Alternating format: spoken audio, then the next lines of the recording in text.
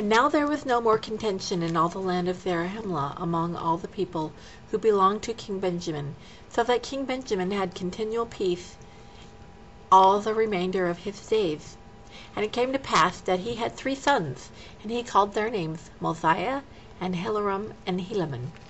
And he caused that they should be taught in all the language of his fathers, that they might become men of understanding, and that they might know concerning the prophecies which had been spoken by the mouth of their fathers, which were delivered them by the hand of the Lord.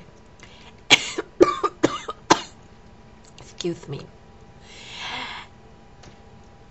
And he also taught them concerning the records which were engraven on the plates of brass, saying, My sons, I would that ye should remember that were it not for these plates, which contain these records and these commandments, we must have suffered in ignorance, even at this present time, not knowing the mysteries of God. For it were not possible that our father Lehi could have remembered all these things, to have taught them to his children, except it would for the help of these plates. For he having been taught in the language of the Egyptians, therefore he could read these engravings and teach them to his children,